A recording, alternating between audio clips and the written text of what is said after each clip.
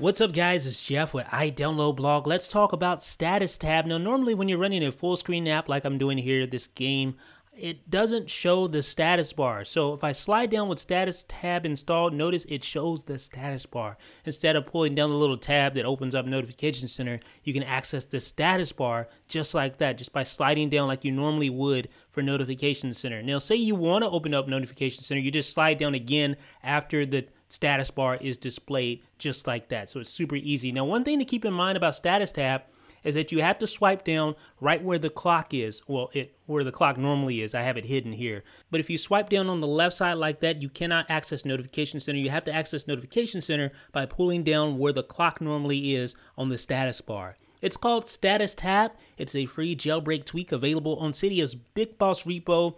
It shows the status bar when you pull down Notification Center in a full screen app. Let me know what you guys think in the comment section. This is Jeff with iDownloadBlog.